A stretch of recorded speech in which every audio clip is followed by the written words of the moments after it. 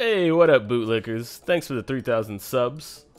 I just want to take this time to go over my 4 rules for leftist YouTube unity. Rule number 1. If you're a leftist creator, you're gonna get my sub automatically. I don't care if we don't agree 100% ideologically or not. If you're on YouTube, you're making content, I'm gonna subscribe to your channel. Rule number 2. I will automatically like all leftist YouTube videos regardless of whether or not I watch them. This ensures that YouTube favors you algorithmically. Rule number 3. I will do my best to watch your video if I have the time, but if I don't have the time, I will at least open up a muted tab for anything above 30 minutes. This at least gives you a solid view and also helps you out algorithmically. Rule number 4. These rules apply to any leftist YouTube channel regardless of size or ideology, from Angry Roscoe filters to Zero Meets Readers. Even if you're a small leftist shitposting channel, I will subscribe to you, I will like your videos, and I'll even try and watch them.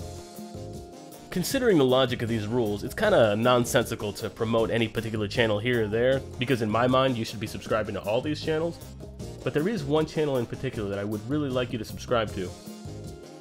Space Babies combines leftist theory with hip-hop, which is like a win-win. I fucking love this channel. It's a series called Marks on the Mic, which gives the history of hip-hop and its rise in America as it relates to the material conditions from which it arose.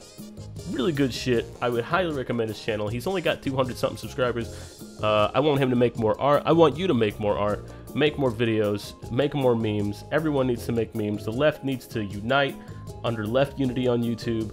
I don't give a fuck if you disagree with me or not. I'm gonna subscribe to you.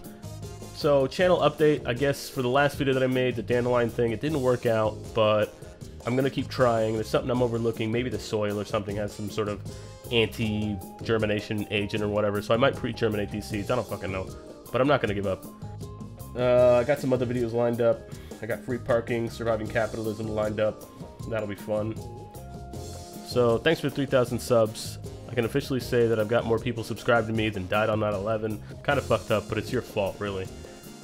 So yeah, until then, stay woke, motherfuckers.